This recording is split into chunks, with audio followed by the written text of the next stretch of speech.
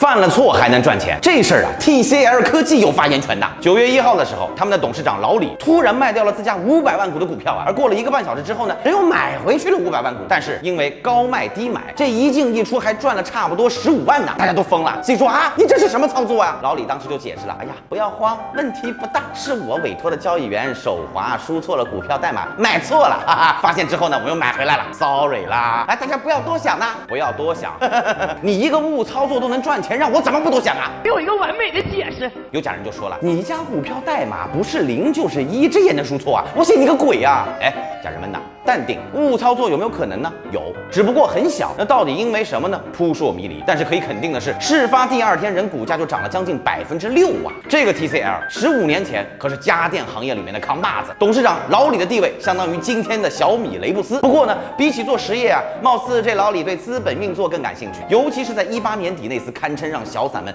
坐过山车一样的公司重组。当时啊 ，TCL 就宣布说，把旗下涉及手机和家电制造的业务呢，整体转让给另外一家非上市公司，叫 TCL 控股。那这些业务呢，之前创造的营收高达600多亿，而转让价格呢，只有不到50个亿。而且这2家相互交易的公司，实际控制人都是老李。没错啦，左手套右手，这小散们都惊呆了。你上市公司资产打1折卖啊？这还惊动了深交所，连发31问，要给个合理解释。后来呢，老李说了，不要慌啊，问题不大。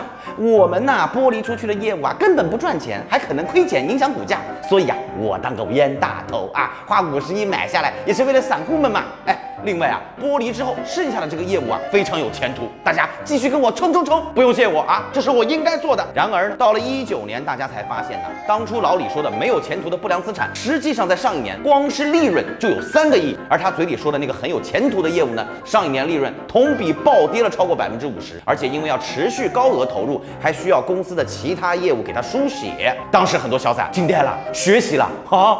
原来真正的冤大头不是别人呐，我太难了。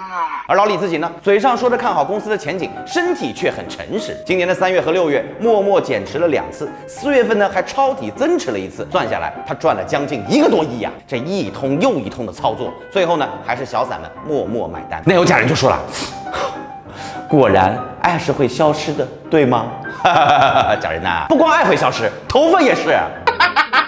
真财经生育新见，点赞加关注。